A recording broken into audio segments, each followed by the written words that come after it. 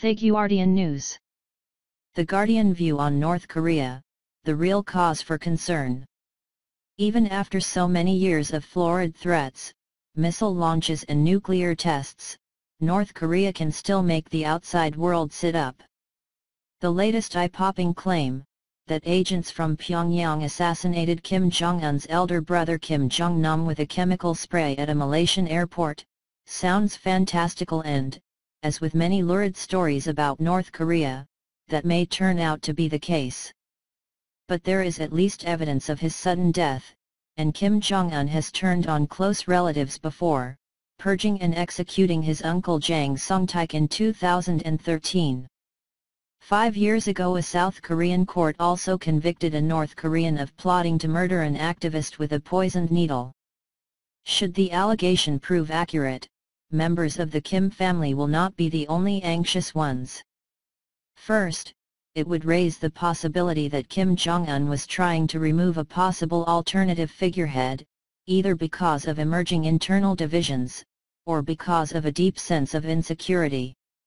Secondly, Kim Jong-nam is thought to have lived between Macau, Beijing, and Singapore, suggesting that he enjoyed a degree of protection from China which hints at the limits of China's influence on its neighbor.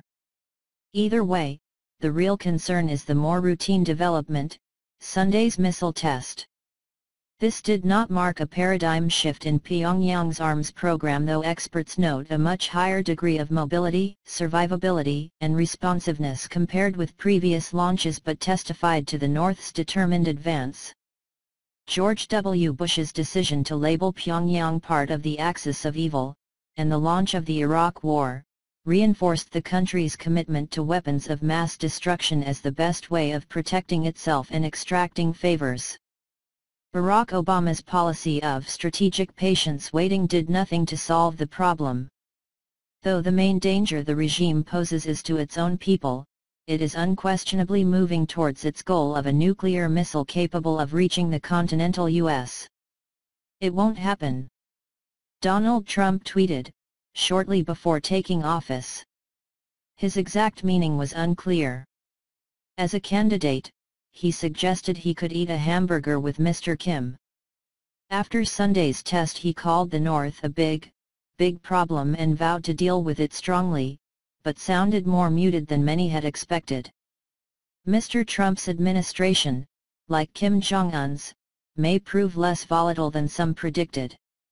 Several analysts argue Mr. Trump should seek to negotiate a nuclear freeze in exchange for a U.S. security guarantee, appealing to his desire to be the great dealmaker. Others say the North cannot be trusted and want to turn the screws. But options are limited. The UN Security Council's promise of significant action following the latest test is likely to be underwhelming. China is understandably reluctant to destabilize its neighbor, despite its dissatisfaction with Mr. Kim. The truly disturbing prospect is that the United States might consider a preemptive strike, an idea Mr. Trump flirted with years ago, which is now being aired again in Washington. The increasing mobility demonstrated in the latest test highlights the impossibility of destroying the North's capability completely in such a raid. The South, and perhaps Japan too, would almost certainly pay the price. Engagement is the best of the bad options on the table. A U.S. strike would be far by the worst.